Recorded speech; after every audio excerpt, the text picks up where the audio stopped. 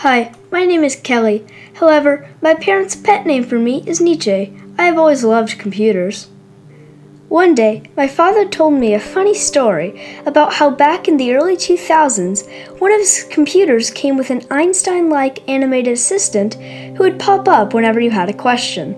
My father used to trick my oldest brother, Sean, who was only 3 at the time, that it was a real person living inside the screen. This got me thinking. Is it possible for a computer to actually become human-like? As I pondered this and other related questions, such as, can a smartphone become self-aware? I realized that I needed to know more about the history of computing and programming. I was surprised to learn that the very first digital computer was our own hands. You can count with them, remember things, and so much more. Although our hands are quite useful, they are limited. Thus, over 4,000 years ago, it appears the Sumerians developed an abacus. This is a counting device. It became popular among the Egyptians, Persians, Greeks, and Chinese. Great thinkers like Panini from India and Archimedes from Greece developed grammar and mathematical rules to better comprehend recursions, which is where a particular thing is defined in terms of itself. Historians believe that the Antikythera mechanism was the first analog computer. It was first discovered off a Greek island in the early 1900s and is believed to date back more than 2,000 years. Centuries later, Islamic astronomers further refined a fantastic tool to help in measuring celestial bodies, in which, in turn, allowed sailors to better navigate when the ocean was calm.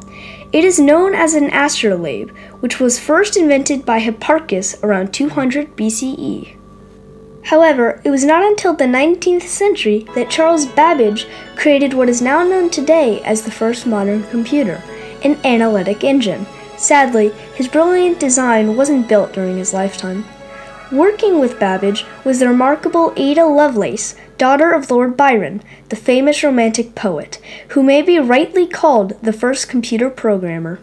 Perhaps the most famous father of modern-day computing is Alan Turing, who wrote a famous paper in 1936 on computable numbers.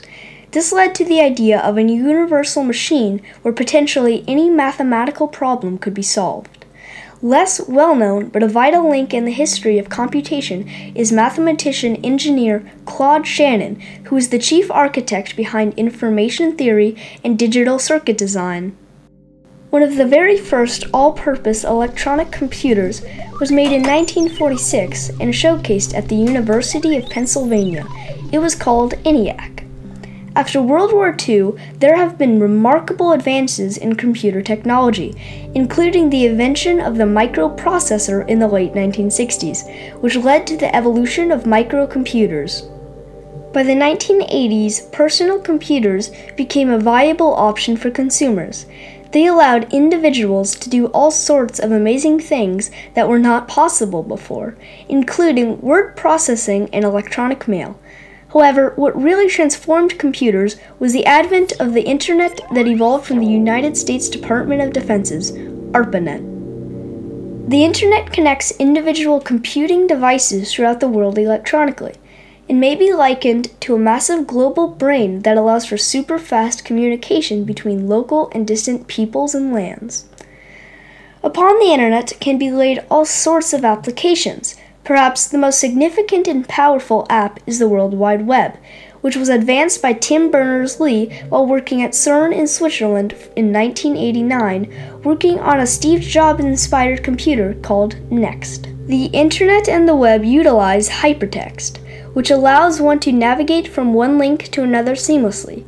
Jorge Borges, the erudite writer from Argentina, is often credited with envisioning a fictional form of hypertext in a short story, The Garden of Forking Paths, as far back as 1941. Today, many people around the world have a computer, usually a smartphone that they carry around with them wherever they go. One survey estimated that teenagers check their cell phones at least 150 times a day. We've all become very attached to our computational devices. In fact, most of us won't leave home without some electronic device that is connected to the Internet in the multiplicity of apps. The amount of information that we can now access is so vast that it is almost impossible to imagine. We don't even need to store books, films, or other data because of cloud computing. The term cloud computing describes how anyone with an internet-connected gadget can access data, text, images, or movies that is stored on massive servers positioned around the world. Amazon, Google, Facebook, Apple, and Microsoft have lots of servers. With so much computing power, which appears to grow exponentially year by year, it can allow for programmers to create incredibly lifelike simulations of the real world.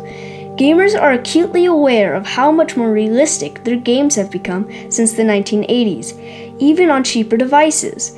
Indeed, we now live at a time where it is becoming increasingly difficult to distinguish what is real and what is artificial. This illusion as reality became clearer to me when I put on the virtual reality headset Oculus Rift.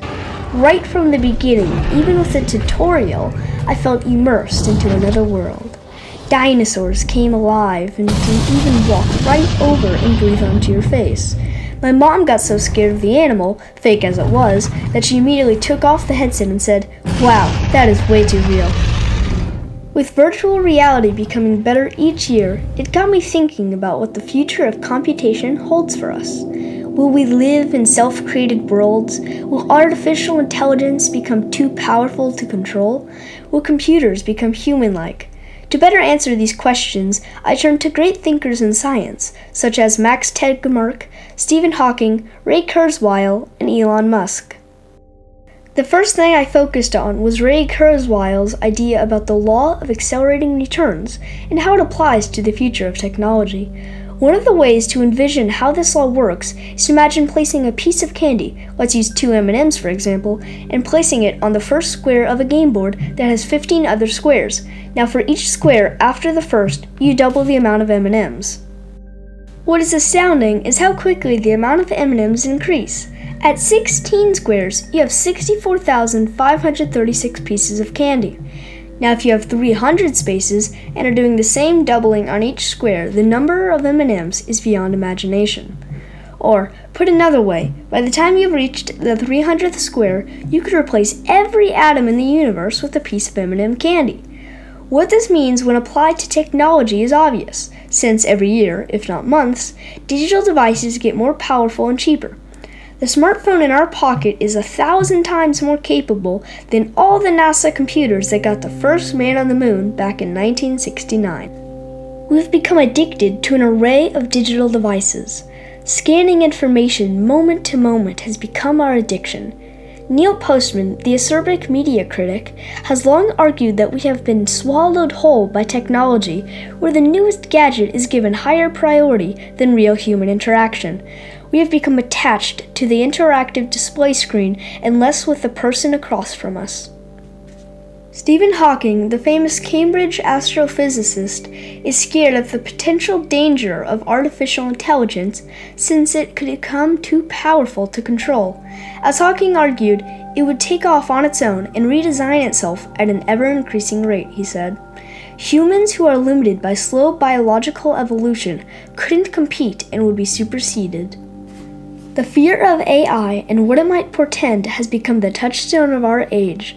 Books and movies focusing on the consequences of runaway synthetic intelligence have become a mainstay, including Dan Brown's latest novel, Origin, where a computer scientist comes to realize that humans and machines will in just 30 years become one and the same.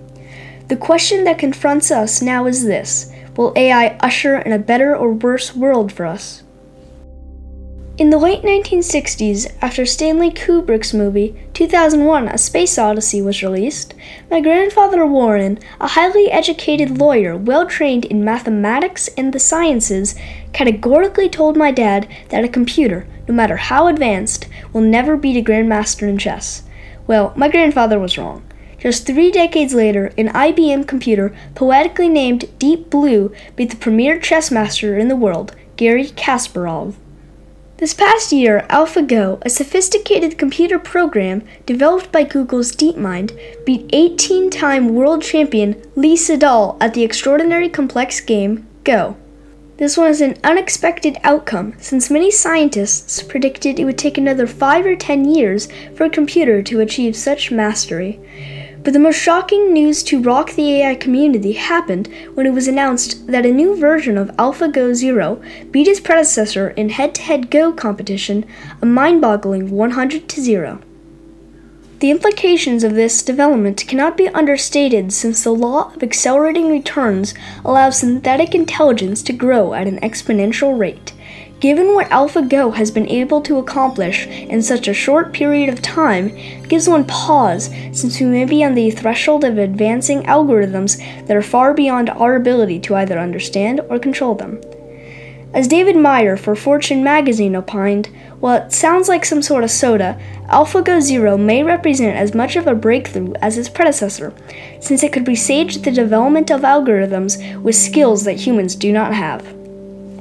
Those very last 8 words, algorithms with skills that humans do not have, should give us a deep pause, if not a ponderous shudder. As Nick Bostrom would say, far from being the smartest possible biological species, we are probably better thought of as the stupidest possible biological species capable of starting a technological civilization. Today, we interact with voice-activated devices such as Amazon's Echo and Apple's iPhone. We even give the intelligent assistants personal names, such as Alexa or Siri. What will happen when these programs become so lifelike that they know us more intimately than any of our family or friends? What happens in some when we cannot tell the difference between a human being and an AI? The relationship we have with technology is becoming ever more intimate, such that we spend more time with computers than with humans. Our computers are becoming us, and in the world of tomorrow, we may have difficulty knowing whether we are speaking with a humanoid or an android. Alan Turing, back in 1950, proposed a test that became well known as the imitation game.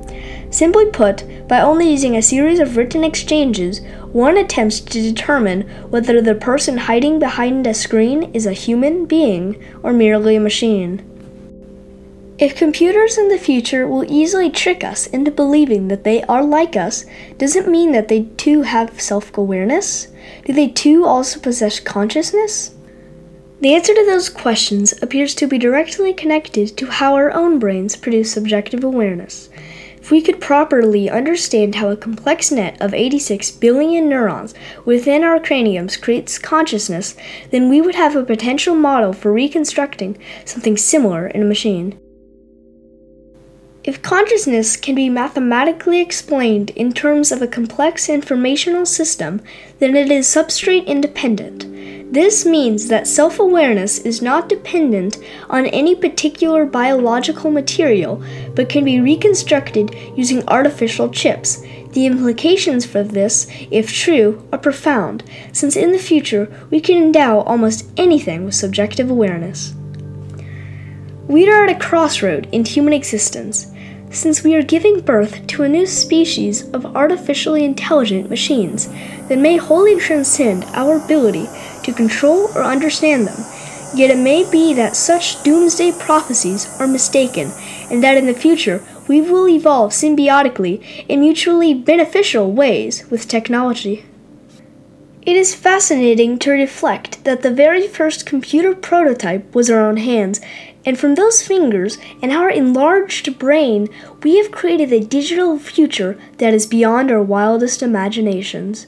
The deeper issue that confronts us now is this: will the world of tomorrow be a utopian-like paradise where technology benefits humankind, or will AI turn out to be a nightmare from which we cannot awake?